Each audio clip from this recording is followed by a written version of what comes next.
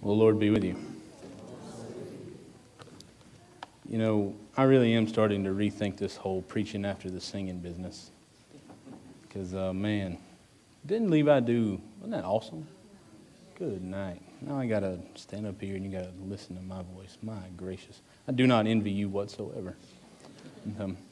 But this morning we'll be looking in Holy Scripture at 1 Kings chapter 2. 1 Kings chapter 2. We'll read verses 10 through 12 there, and then we're going to be in chapter 3, verses 3 through 14. Excuse me. 1 Kings chapter 2, beginning with verse 10, reading through 12, then on to chapter 3. Still hear some folks turn. It's in the front half. I had to remind myself of that once. 1 Kings chapter 2, beginning with verse 10. Then David slept with his ancestors and was buried in the city of David. The time that David reigned over Israel was 40 years. He reigned 7 years in Hebron and 33 years in Jerusalem. So Solomon sat on the throne of his father David, and his kingdom was firmly established. Solomon loved the Lord, walking in the statutes of his father David. Only he sacrificed and offered incense at the high places. The king went to Gibeon to sacrifice there, for that was the principal high place. Solomon used to offer 1,000 burnt offerings on that altar. At Gibeon, the Lord appeared to Solomon in a dream by night, and God said, "Ask what I should give you." And Solomon said, "You have shown great and steadfast love to your servant, my father David, because he walked before you in faithfulness and righteousness and in uprightness of heart toward you. And you have kept for him this great and steadfast love, and have given him a son to sit on his throne today. And now, O Lord my God, you have made your servant king in place of my father David. Although I am only a little child, I do not know how to go out or come in. And your servant is in the midst of the people whom you have chosen, a great people, so numerous they cannot be numbered or counted.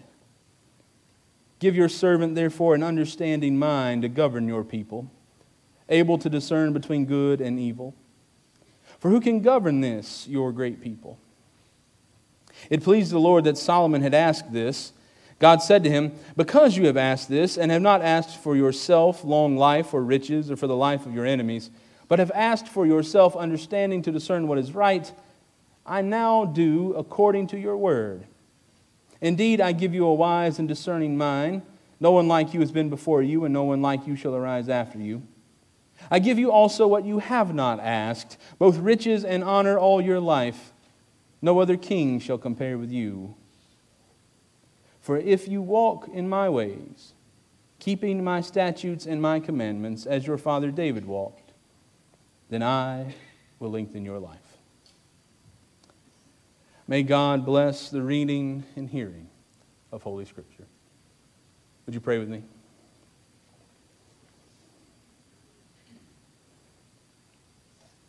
Eternal God, Father, Son, and Holy Spirit, as we come now to hear from your word, may it speak to us, the pages of this book. May it change us. May it change us more into the likeness of your Son, Jesus, in whose name we now pray. Amen. There is an old African proverb about a spider named Anasi. Anasi is the Anak word in the African language for, guess what? Spider.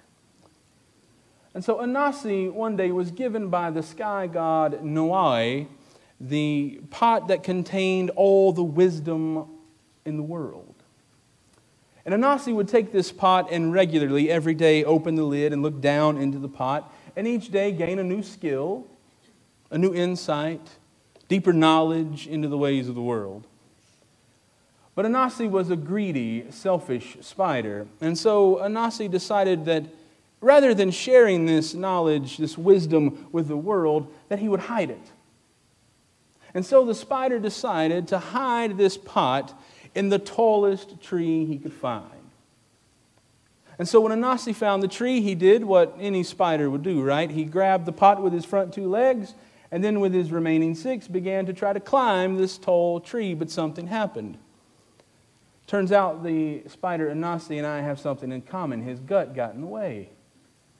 And so as he tried to climb the tree, the pot would hit him in the belly, and finally he had almost decided to give up when his youngest son was sitting some way off, came to his father and said, "Daddy, tie the pot to your back and climb the tree." And so Anansi did. He found a great strong rope and tied the pot to his back and scurried up the tree. But by the time he reached the top, he was angry. He was angry because here he was with all the wisdom in the world, and yet it took a child to tell him how to hide it, how to get to the top of a tree. So Anansi, in his anger, threw the pot from the top of the tree, and it burst on the ground, and all the wisdom of the world went with it, and it spread far and wide as people took it and shared it with one another. I like that little folk tale because it's a way to explain, well, how in the world did wisdom come to be? But I like it more because it speaks to the danger of wisdom when it is used only for oneself. Now, you can't say the word wisdom in a room full of folks who've at least heard of the Bible and not hear about Solomon. In fact, this story we've read this morning from 1 Kings is sort of the introduction to Solomon as king. That little excerpt from chapter 2 just tells us how he became king. David died, and so Solomon, and we skip the bloody stuff, becomes king. He's the offspring of David and Bathsheba. And when Solomon becomes king, he has this dream where he's visited by God, and God says, "What do you want? What do you want me to give you?" That's a loaded question, isn't it? I mean, imagine if God visited you in a dream. What would you want me to give you? Now, we all have our Sunday school answers, right? World peace, everybody to get along, unity. But answer really. What would you really want God to give you? I mean, I've always liked a 1970 Chevelle Super Sport, but I don't know. God may not be a Chevy man. I don't know. Solomon is visited by God, and Solomon says, "There's a lot of people I have to govern. I'm a child." He's the first dynastic ruler. Before David was Saul, they weren't kin, and now Solomon, David's son. I don't know how to do this. This is all new. He asks for wisdom. And as the story goes, God gives Solomon wisdom. And from this point on, Solomon's known, at least legendarily, as the smartest man who's ever lived, the wisest man who's ever lived. In fact, 1 Kings, the writer of 1 Kings, the Deuteronomistic historian, gets right to the point to try to tell us how wise Solomon is. The next story in chapter 3 is probably one of the most familiar of Solomon's sort of wisdom legends. 2 women come to Solomon with a baby. Both claim to be the child's mother. And Solomon says, "Well, I'll know how we'll solve this. Cut the baby in half. Just get a sword, cut the baby in half, give half to one woman, half to the other. There, it's solved." And one woman says, "Works for me." Don't think she knew how babies worked. The other woman says, "No, give her the child. I would rather see it live than die." And Solomon says, "Well, that's the mama." Another one, it comes from the Quran and some other Persian traditions about Solomon when the Queen of Sheba came to test Solomon. It's one of my favorites, actually. The Queen of Sheba came and decided to test the wisdom of Solomon, and so she set out all these flowers in front of him, but one of them was false.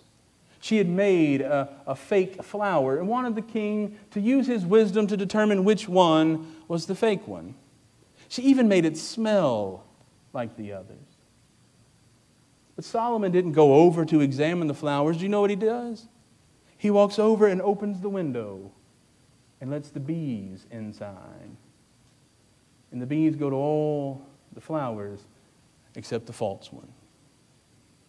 I mean, from this point on, Solomon is seen as an extremely wise man, yeah? I mean, we ought to emulate Solomon, yeah? No. We sometimes forget the other side, right? We forget to turn the mat over to see all the bugs sticking to it. Solomon asked God for wisdom. God gives Solomon wisdom. And yeah, he does stuff like keeps babies from being cut in half and giving them to the right mama. But he does some other stuff too. In fact, we hear about it even before he prays for wisdom. He sacrifices, offers incense at the high places. Some even 1,000 times. Do you know what a high place is? It ain't the temple. It's not the tabernacle. A high place. In Solomon's day, that's the one thing you did not do. Offering sacrifices in high places? You mean where they offer sacrifices to Asherah, the moon god Sin? Where they offer sacrifices to the likes of Marduk and Baal and El? Yeah, that's what Solomon did. And more than anybody else. So he wasn't perfect. But what's more, what really arrests me about Solomon, if you want to turn a page or two over, it comes in chapter 5. If there's any sort of refrain for the people of Israel, particularly at the time of the monarchy, it's this, that you were once enslaved, and God liberated you from your slavery. And so Solomon, as you probably know, after his father David had wanted to build the temple, God said to David no, and gave the opportunity to Solomon. And in chapter 5, we hear about how Solomon prepares the material for the temple. But then in verse 13, you can read past it and never notice it unless you're looking for it. In verse 13, it says, King Solomon conscripted forced labor out of all Israel. The temple to the God of liberation was built by slaves. Solomon, who, like his father before him and like the judges and prophets before him, were constantly reminded by God to tell the people, out of slavery you came. And what happens? Into slavery they go to build Solomon's temple. So what happens? I mean, if Solomon is this man, the wisest man who ever lived, how do we get to this place? Well, I think that's where we learn the lesson of Anansi, that old African folktale. Solomon wanted wisdom to discern right from wrong, to rule his people, yes. But eventually, Solomon used that wisdom not only to conscript his own brothers and sisters to forced labor, but to marry foreign wives, to bring in false gods and idols into Jerusalem for the sake of power and for the sake of wealth. And that's why, by the time of the New Testament, the wisdom tradition comes at us from another angle. If you look over in 1 Corinthians, Paul corrects the course just a bit. In 1 Corinthians, 1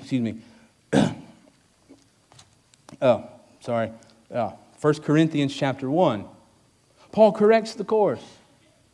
Paul says, look, wisdom is not all about knowing. It's not about diplomas. It's not about age. It's not about knowing right from wrong. This is what wisdom is. The message about the cross is foolishness, he says, to those who are perishing. But to us who are being saved, it is the power of God. For God says, I will destroy the wisdom of the wise, and the discernment of the discerning I will thwart. Why? Because the wisdom of the wise eventually leads someone to conscript their own brothers and sisters to forced labor. Where is the one who is wise? Where is the scribe? Where is the debater of this age? Has not God made foolish the wisdom of the world? For since in the wisdom of God, the world did not know God through wisdom, God decided through the foolishness of our proclamation to save those who believe. Solomon prayed for wisdom. Solomon asked for wisdom from God, and God gave to Solomon wisdom. And what did he do with it? What did he do with the wisdom that God gave him? Enslaved his brothers and sisters. Worshipped idols at the high places. Broke the covenant with God.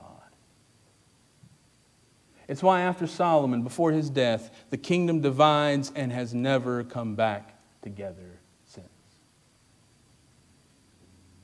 And so, when Paul writes to his fellow believers, he says, listen, wisdom is not what you think. Wisdom's not about knowing right from wrong. Wisdom's not about knowing all the new skills and all the insights into the world. Wisdom is the cross. Wisdom comes when laying your life down for the sake of someone else. Wisdom comes when God leaves the glory of heaven not to come down and set us all straight, but to die. To show us that this foolishness in the eyes of others, this is wisdom. To put yourself so far down the list that you are willing to die. It's not about holding on to it to develop it into power, but of letting it go. Because it is foolish to die for someone. It is foolish to forgive someone 70 times, 7 times. It is foolish to give and give and give and know someone is taking advantage of you. It is foolish to die for those who in your mind may not be worth dying for. But that is the wisdom of God. And it is the wisdom we celebrate today, not only in the waters of baptism, but in the bread and cup of this table. The wisdom of God to be broken and poured out for all of God's people. And so this morning as we come to the table, may you prepare your heart to receive the wisdom of God. To set aside whatever it is in your own heart that keeps you from your neighbor, keeps you from one another, that keeps you from the table and communing with Christ Jesus. Take this time now to pray for God's Spirit to come. In a moment, we will be served from His table. Would you pray with me?